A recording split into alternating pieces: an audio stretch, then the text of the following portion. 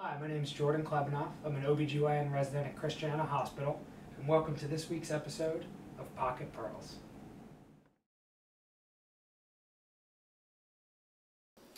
So today on Pocket Pearls Pondering Preeclampsia, I'm here with Dr. Emily Eck and Dr. Vicki Greenberg, and we're going to talk about magnesium sulfate for seizure prophylaxis. So as we all know, preeclampsia and hypertensive disorders affect about 10% of pregnancies worldwide. Over the last 2 decades, that number has increased by about 25%, making it still a leading cause of maternal and perinatal morbidity and mortality. So I think Emily Eck has some questions for us today. Yes. So once I've diagnosed preeclampsia with severe features, how do I prevent a seizure? So you give magnesium sulfate with a 4-gram loading dose, and then you continue at 2 grams an hour. So when is it safe to stop magnesium? So since most women are at highest risk for seizure 24 hours after delivery, we'll generally continue magnesium sulfate for 24 hours postpartum. So are there any exceptions to these rules? So exceptions to the rule are women with kidney disease receive less magnesium. They receive 1 gram an hour. Women with pulmonary edema typically do not receive magnesium because it can worsen it.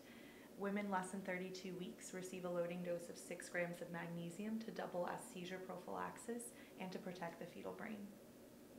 Do all women with preeclampsia get magnesium? In general, at this hospital, not all women with preeclampsia get magnesium sulfate. We tend to only treat women that have severe preeclampsia or preeclampsia with severe features with magnesium for seizure prophylaxis. Takeaway points from today's video are that in general for seizure prophylaxis, we start a 4-gram loading dose of magnesium sulfate followed by 2 grams per hour.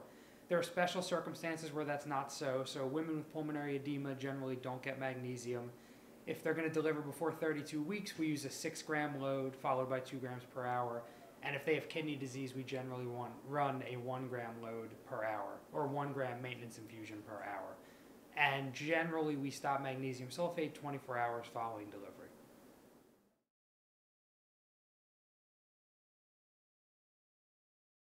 So today, So when is it safe? So since most women, So exceptions to the rule. Magnesium.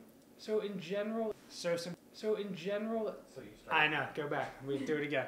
So So